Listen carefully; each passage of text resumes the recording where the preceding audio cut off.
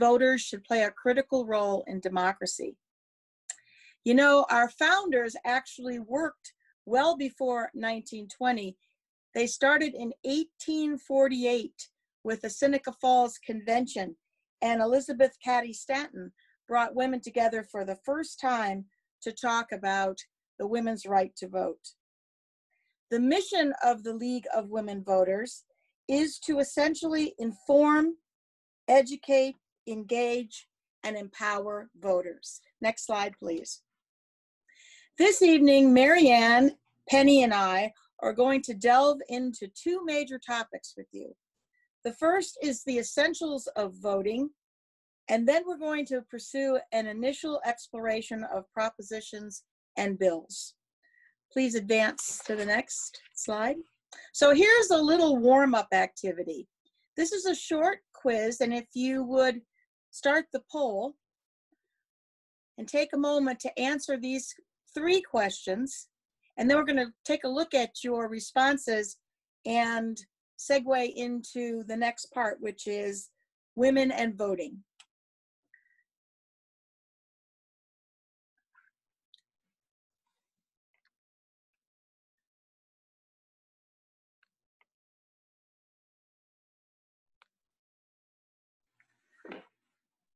Just let me know when you have the results.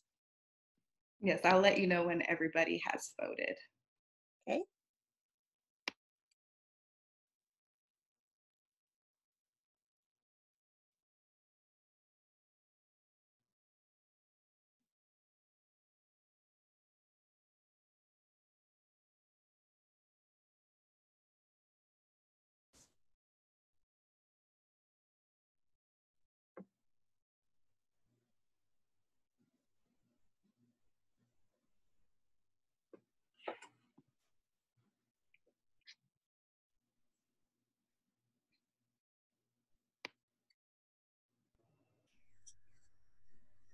Leah, I assume you don't want us to vote because we already know the answers, correct? No, yes, yeah, you're totally fine. We're waiting for one more to vote.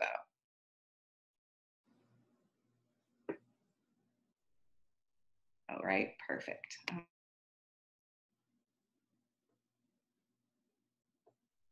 You see the results? I see the results. Perfect. Awesome. Very good on that first one. When did women get the vote nationally? Women received the vote nationally on August 18th, 1920. When was the League of Women Voters founded? Oh, here we have kind of a split. The League was founded on February 14th, 1920, which was several months before the ratification of the 19th Amendment on August 18th, 1920. When did women get the vote in Arizona? Women got the vote in Arizona on November 5th, 1912.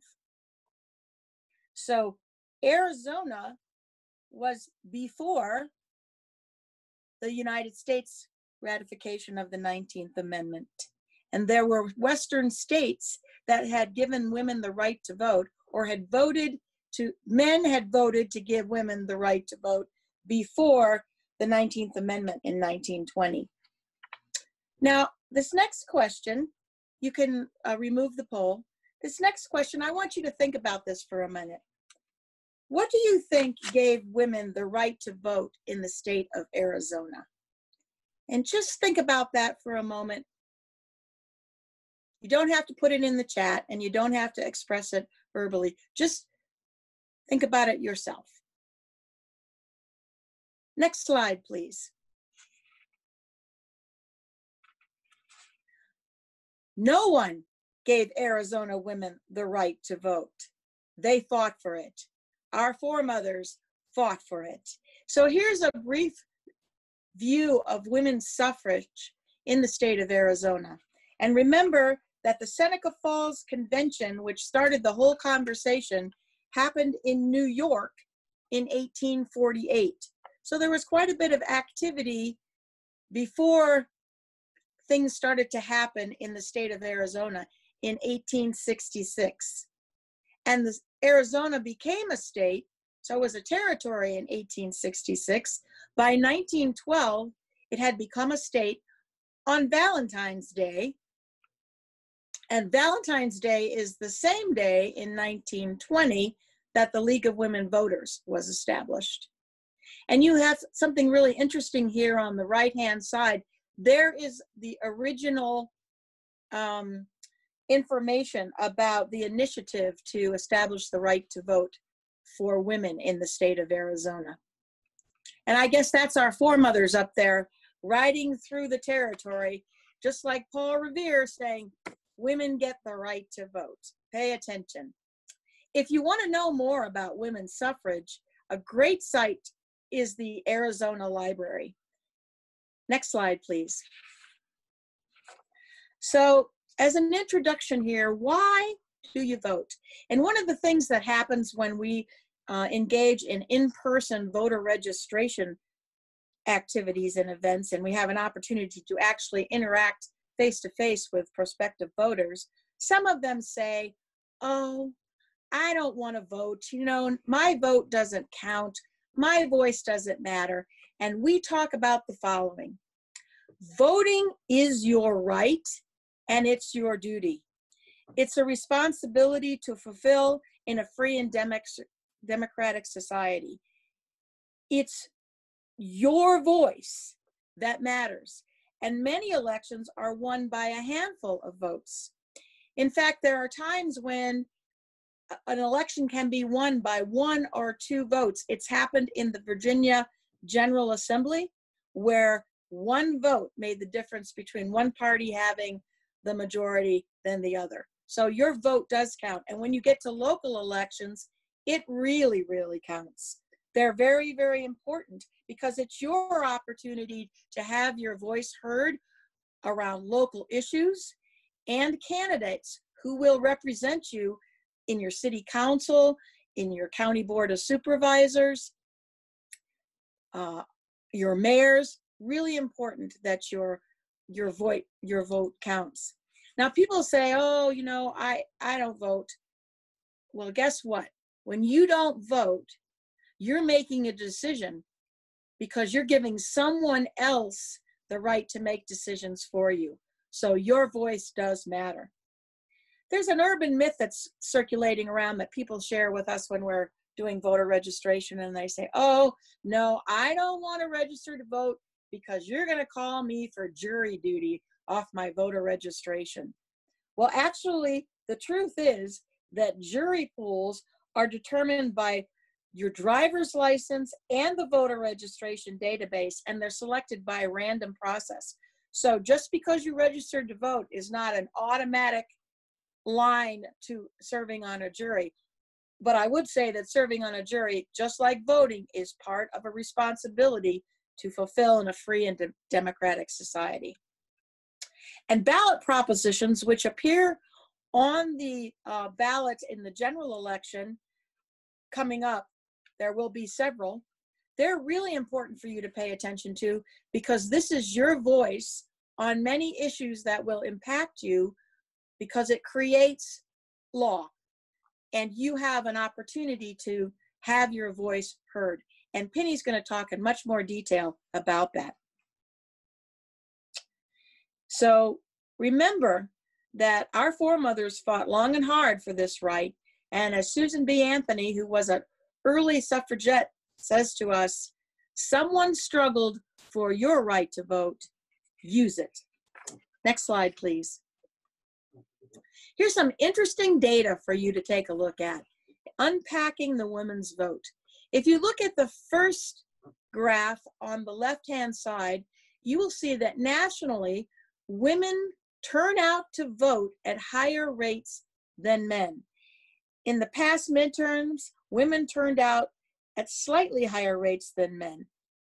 And if you look at the share of the electorate in 2018, which was our last midterm elections, 53% of the voters were women.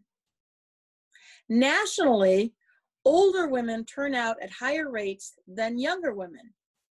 But younger voters have a turnout that is increasing. And if you look at the first section of that chart on the far left, and you see ages 18 to 24 and 25 to 34 and 35 to 44, as you go across, you'll see that the projection up is sharp. More younger women are voting. It's your right, it's your duty. Please vote. Next slide, please. Now we're going to turn to how do you register to vote? And Marianne will be walking you through some very important information. Marianne? Okay, thank you, Gail. After hearing why it's so important to vote, I'd like to take you through some essential information on how to register and how to vote. So, Penny, next slide, please. Okay, to register to vote in Arizona, you must be a U.S. citizen. You must be an Arizona resident in the county listed on your registration, and you must be 18 years old by the date of the election. Younger voters can register earlier as long as they'll be 18 on election day. Also, convicted felons with their rights restored may be able to vote in Arizona, and they should contact the Arizona Secretary of State for details and help in this area. So right now, we're in the primary election season. The deadline to register for this has already passed. Mail ballots have started appearing. If you do not have a mail ballot, the last day to request one is July 24th, and the last day to vote is August 4th. I'll talk more about voting later. So after this, the next cycle is the big one, the general election. And the last day to register or update your registration for this is October 5th. And of course, election day is November 3rd. And that's the last day at which you can vote. Next slide, please, Penny. So how to register. All right, you may have seen in the past the League of Women Voters staffing a table at some event at your grocery store or whatever. We like to be out there, but we're not out there right now because of COVID concerns. So we're not doing registration in person. It's also possible to register in person at your county recorder's office or at the motor vehicle department. But right now the hours and services available by these offices may be curtailed, so the League is recommending other options at this time. You can request a registration form by mail. If you go to the Secretary of State's office, there's a printable form there you can download and print. You can call Election Services at 1-877-THE-VOTE. You can also call your county recorder and have them mail you a form to register or update your registration. Finally, you can register or update your registration directly online. And the League is participating in a program with the Secretary of State's office that takes you directly to the Service Arizona portal for registration and provides us information for voter outreach. So this is a shortened version, the bit.ly LWVAZ vote. And we are recommending online methods right now as the best procedure. So for online registration, you need either a valid Arizona driver's license or a non-operating license. And these are the most common forms of proof for registration.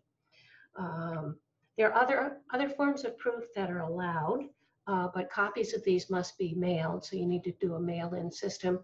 You can use something like a birth certificate verifying your citizenship. If your name has changed, for example, through marriage, you need supporting documents. You can use pertinent pages of a passport. You can use naturalization documents, tribal ID, and the Arizona Clean Elections site has a very good section on all types of proof that can be used and details.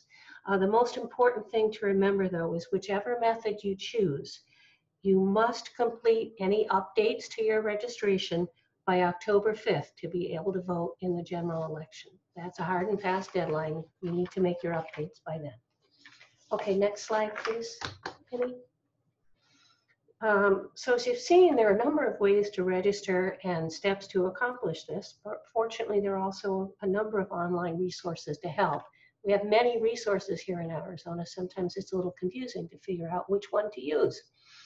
So the one we're recommending, as I mentioned, is LWVAZ Vote. And as you can see here, it takes you directly to the Service Arizona portal, to the place where you select your language, either English or Spanish. And then it takes you through the process, it steps you through the process to either register or update your registration. Arizona Clean Elections is a really great site for further information.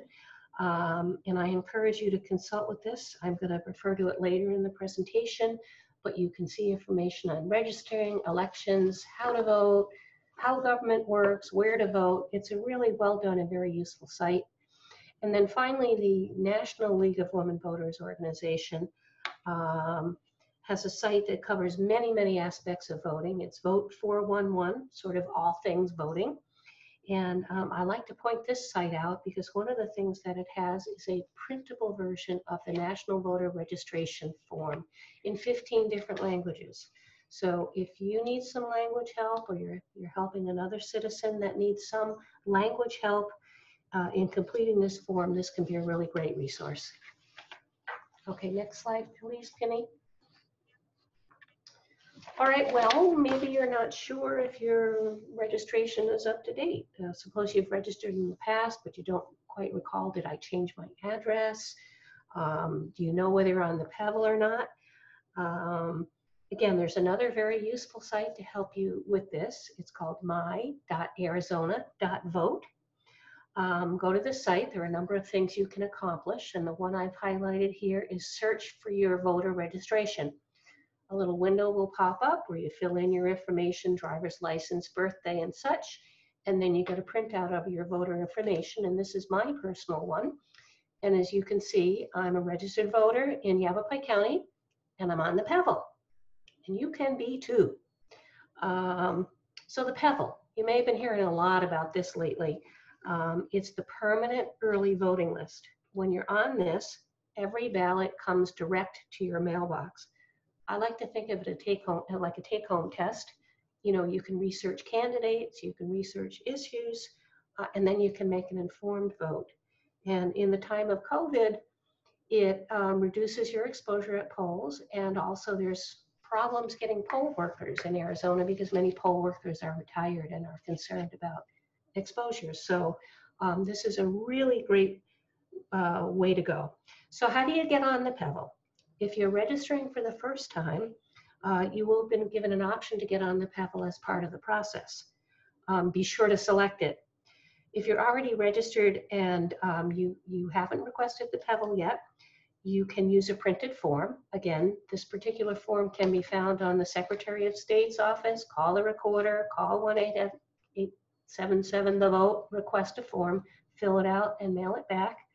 You can also go through the LWVAZ Vote portal that takes you to the Service Arizona.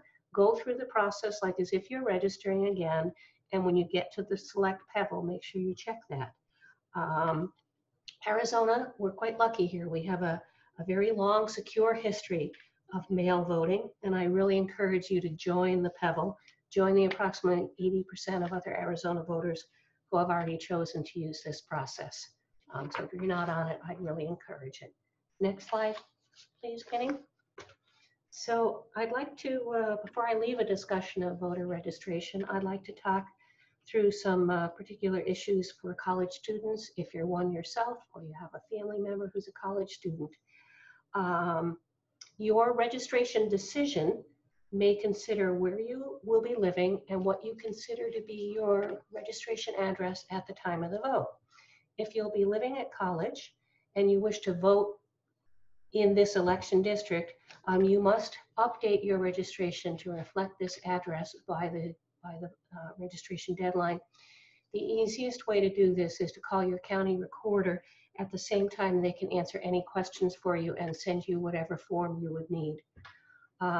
If you don't want to vote from your college address, you can continue to vote from your family address. Let's say you're at school in NAU, your family lives in Phoenix, you really want to vote in the Phoenix issues. You can call your registrar and request a single ballot by mail that will be sent to you at your temporary college address, and you can vote on those local issues from there. One thing I like to caution, particularly for any out-of-state students or students on financial aid, be sure to check if it's going to have an impact on your financial aid status. And for example, you might want to reach out and contact your college student aid office. When you vote, election security is an important issue, and voting at the polls requires that you have an ID with address matching your registration. This might be a little bit complicated for college student issues, and there's a super page on the Arizona Clean Election, a youth voter site that addresses that exactly. If you vote by PEVL, then the election security is handled by your signature match. Okay, so you're registered, you're ready to undertake the right and duty to vote, and there again are a number of ways to do this. Next slide, please. Okay, you may, of course, vote in person at the polls. Remember, you need to bring proper photo ID with you. Voting in person can be slightly different depending on the county where you live.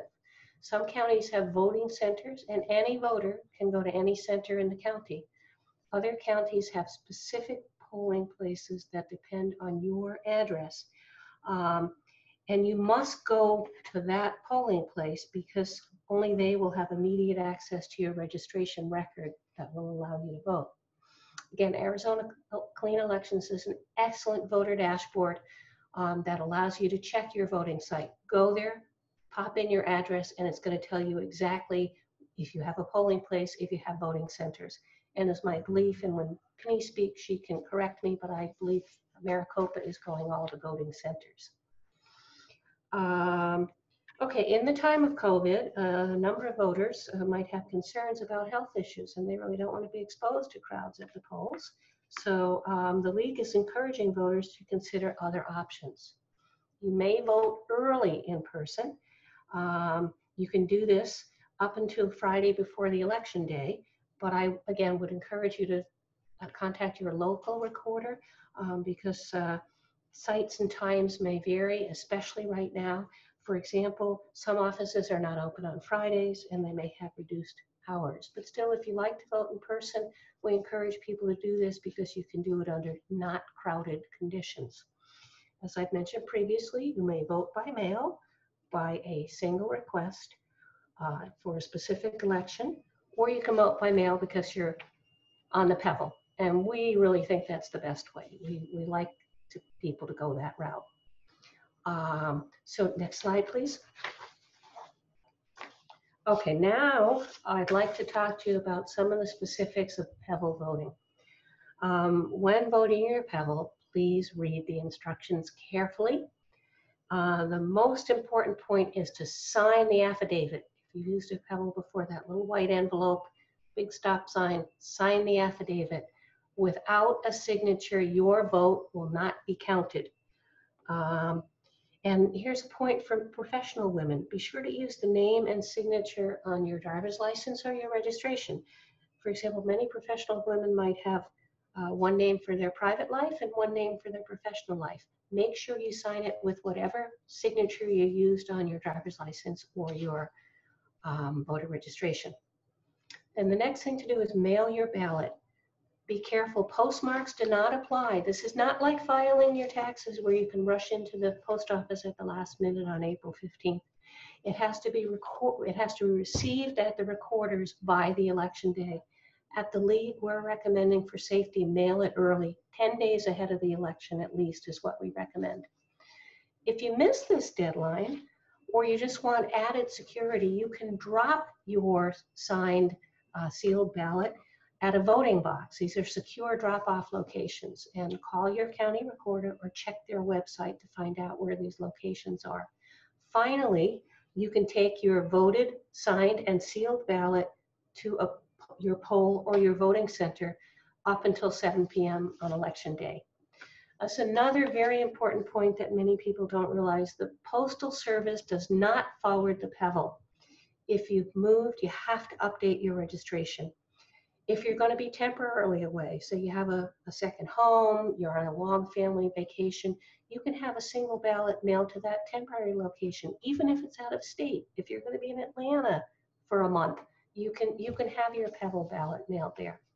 Finally, after you've mailed it, if you want to know if your Pebble's been received, have they gotten it, have they counted it, you can go to the my.arizona.vote portal and look at the tab that says verify your ballot by mail status, and you can see that they've received it and counted it.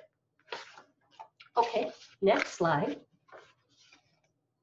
is for specific information for independent voters. These are non-party affiliated voters. You are important. Make your voice heard. 32% of registered voters in Arizona are independent. Arizona, the August 4th primary, is an open primary for the Democratic and the Republican parties. All registered non-party affiliated voters, the independents, can participate. So in order to do this, you must choose a D or R ballot for the August 4th primary. If you're on the Pebble or you want a mail ballot, you make this request for D or R by July 24th. Contact your recorder to do this, or perhaps you've already sent in the Pebble form that was mailed to you with this information. If you miss this deadline, you can still vote in person, or if you vote in person, you may request D or R directly at the early voting site or at the polls.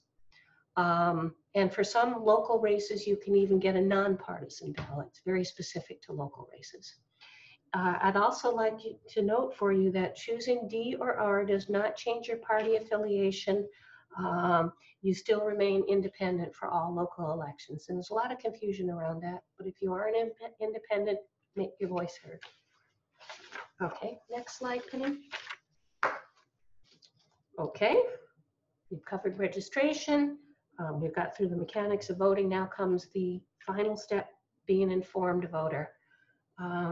Studies show that many people don't vote because they feel they do not have enough information to make an informed choice.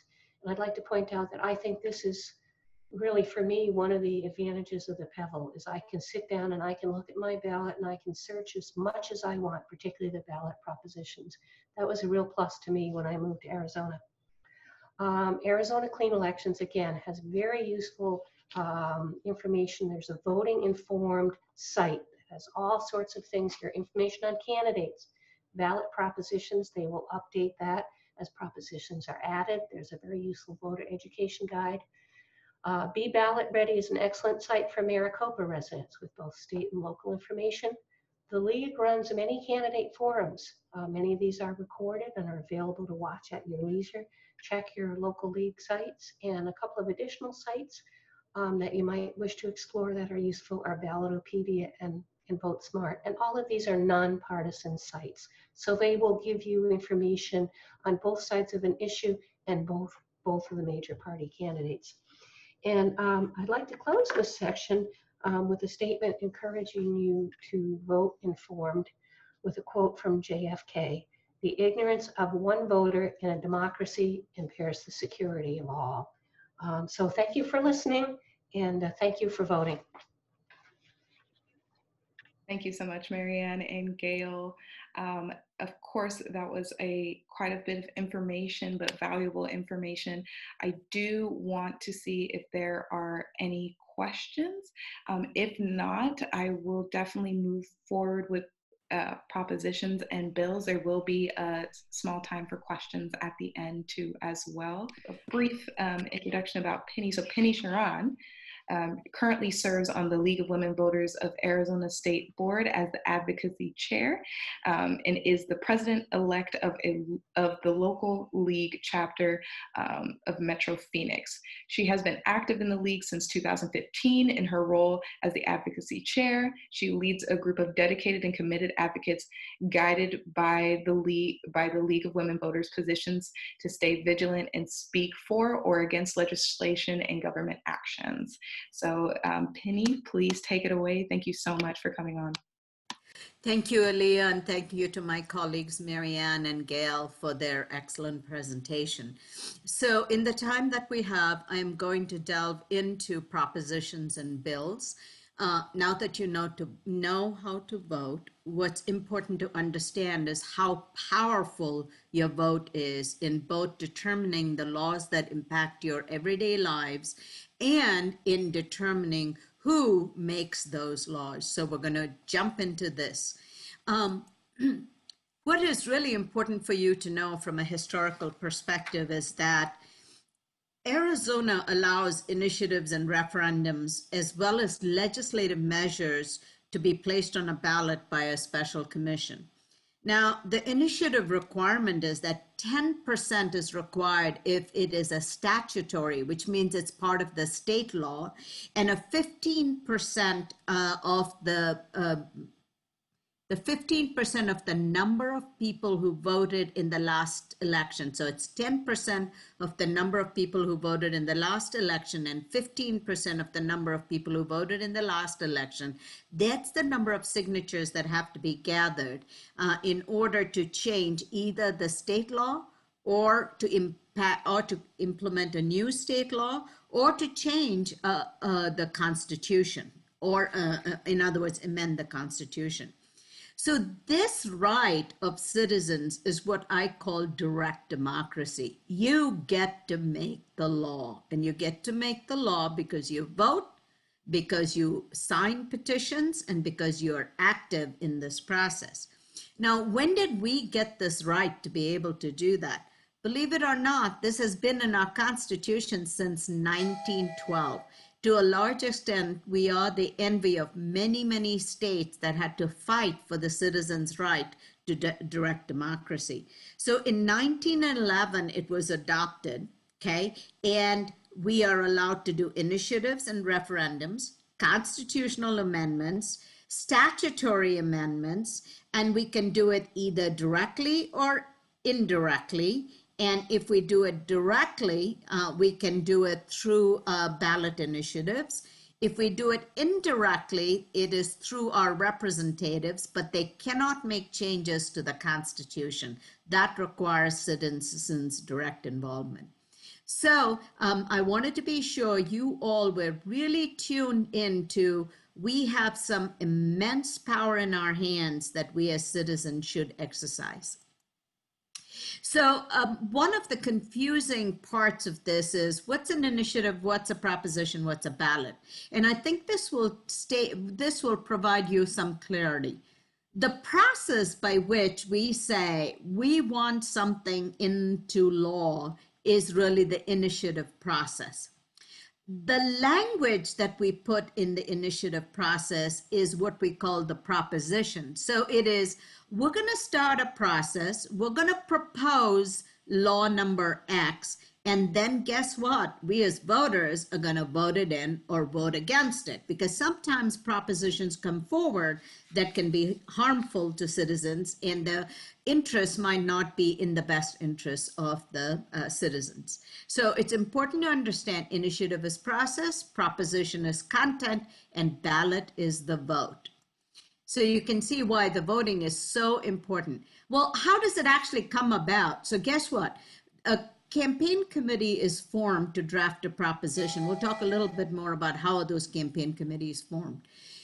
You actually have to get the proposition approved through the Secretary of State and a group called the Legislative Council. They have to look at the language, make sure it's legally correct, make sure it meets all the requirements before you can go out, and then you go gather signatures. Remember, 15% if you're trying to repeal or put in a new law at the state level, 10%, and 15% if you're trying to make a change to the Constitution. 15 and 10% of what?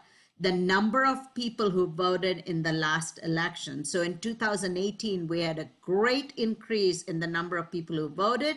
So guess what? We've got to collect a whole lot more signatures than we did in 2016. Once the signatures have been gathered, anticipate legal fights, battles, challenges, because there are forces for and against it. But at some point, it's either going to get certified for the ballot or not. And then the hard work begins, which is we get into action and the league takes an active part, depending on the propositions we support, to get out the vote, to get people to support the proposition. Once that proposition has been approved by the voters, it wins in the vote, then it becomes law. And here is something really important for you to know.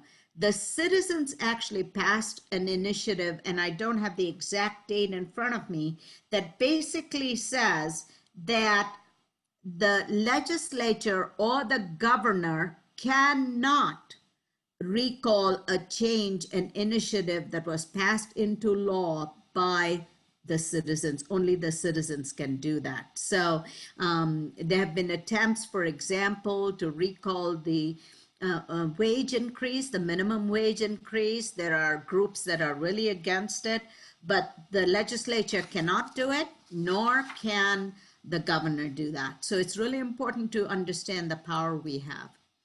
Now, this I'm going to show you just as a simple example. I cannot tell you whether these ballot propositions going to show up or not, because the signatures are still being vetted. They're going to go through some court challenges.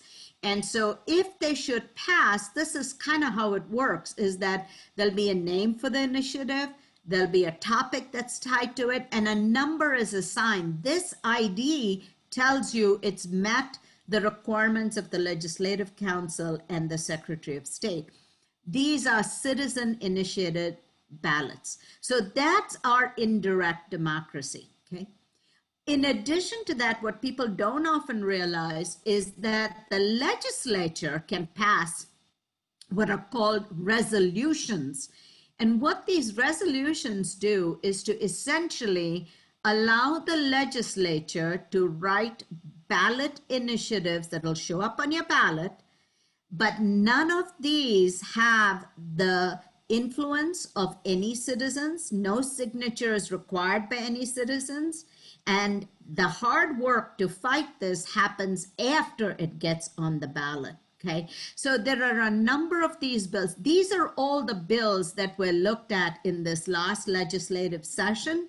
None of them were passed because the legislative session ended or adjourned sine die, which means it adjourned abruptly because of the COVID-19 situation, which is in a way a good thing, because so many of these would have truly impacted our right to vote, our right to so many things that we as citizens care about. So this is an example for us as voters to understand ballots can come forward and you never signed a single signature, you never signed a single initiative paperwork in order for that to show up on the ballot. Now I'm going to move on to actual legislation. So there are two ways laws are passed. One is direct democracy, where you as the citizen bring forward ballot initiatives and we vote for it. Second is indirect. So the indirect method is we vote for legislators. Legislators then pass laws that may be in your best interest or not. So guess what? Your vote counts. Those very narrow elections can change who's in legislature and what kind of bills are brought forward and how they get voted. A very quick example of why your vote matters. If there are bills, for example, there were numerous bills that are important for us as voters: the right to vote, the freedom to vote, the flexibility of voting, mail-in votes, school funding. All of those bills never got heard because the legislature is controlled by a group of, by one side of the aisle that essentially determines that that's not of interest to them. It's of interest to the citizens, but it's not for them, and they control what gets read and how it becomes the law. So why do they have so much power? We have a saying in business, as we do in other in other agencies, is he who sets the agenda controls the conversation. And that's what goes on in this legislature when we don't have proper representation. So how does it get started? It starts with the issues that influence. So citizens may say, look, you know, X is a real issue in our communities. We want laws that protect members in our communities. So we want laws that ensure this.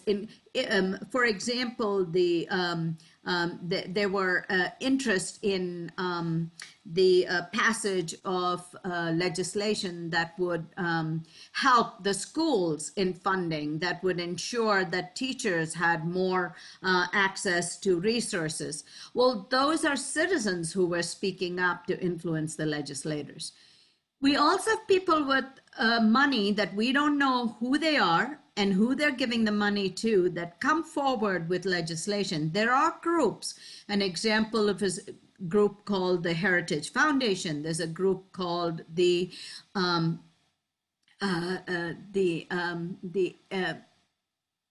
American Legislative Executive Council. They actually come up with laws. Some of these groups are determined to suppress the vote. So they decide to bring forward legislation. And then a legislator's ideologies and personal motivations. For example, a number of the laws tied to charter schools were tied specifically to a legislator who owned a large number of properties tied to the charter schools. And there was a huge article about that in the New York Times.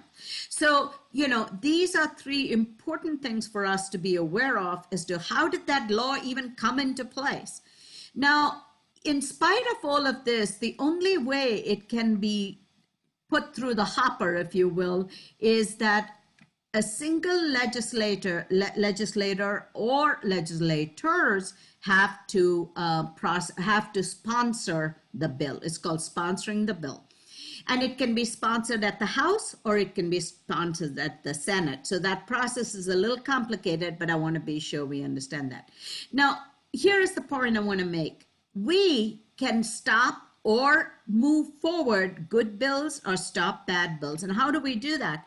We can give testimony at legislature. We can write to legislatures, letters to the editor. During this, the SOS Arizona, where they fought against the vouchers and the expansion of vouchers, guess what? You know, the teachers protested. 80,000 teachers protested on the streets, okay? And most importantly, you can decide who represents you by voting. So that is such a critical part of the power of your vote. How is the bill created? This is a repeat of what I've said before, so I'm going to go past this. But what I want to pay attention to at this point is that this step of legislators meeting with stakeholders to discuss ideas is unfortunately been tremendously circumvented. An example is a number of bills came through the legislature this year that had such a negative impact on tribal communities. And during the hearings, there was no effort made by any of the legislators who brought forward that legislation to meet with any of the leaders of the tribal communities. And I share this because normally, good legislators would meet with all the stakeholders. What we have now is a process where only special interests are met with and bills are being brought forward. I'm going to move on to the complicated process by which a bill comes through the hopper. As somebody said, you don't want to know how the sausage is made. So here's an example of it's complicated how the bill goes through. But I want you to know there are 10 steps that generally a bill follows, okay? And there are some variations, there are some nuanced problematic areas. These are very simple steps that you should be aware of. A bill is assigned to a committee. If bill is not assigned to a committee, it is never going to get heard. So a ton of good bills were never assigned to a committee because the legislature in power did not want it to be heard. But if it is assigned to a committee, there's a first reading, a second reading, and then the committee has a hearing. That in red is exactly the point. Number 3 is when we as citizens can speak up against a bill. So that's our first opportunity. Then it goes into a second reading. Then there are caucuses. There's a third reading. Now what happens is we have the House and the Senate. If a bill starts in the House, it has to be it has to go through the process in the Senate.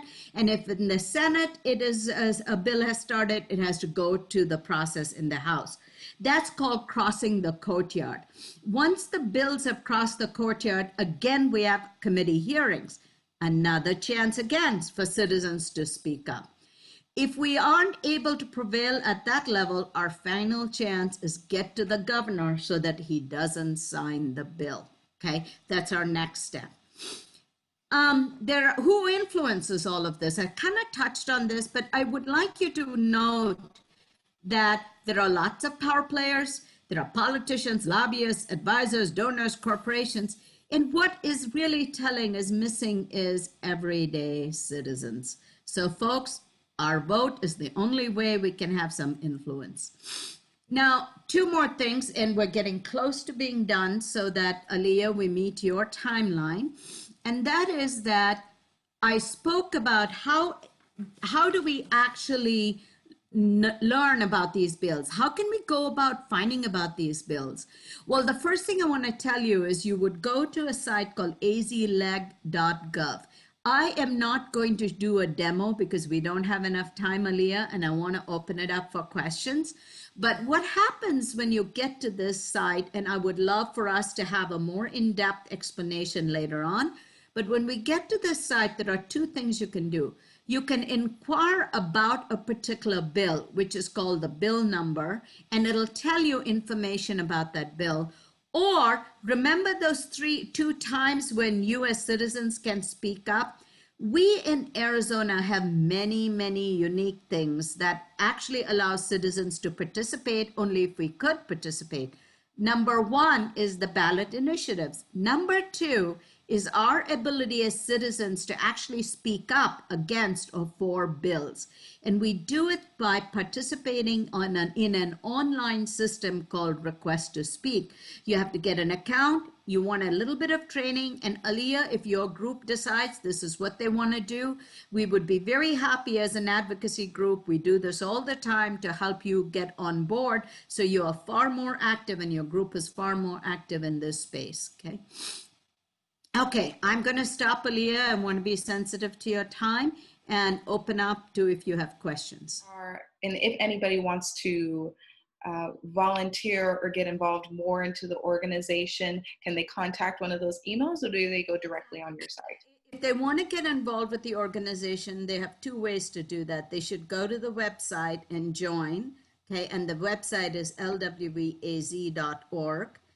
Or send a request to the LWV Arizona and they will get a response.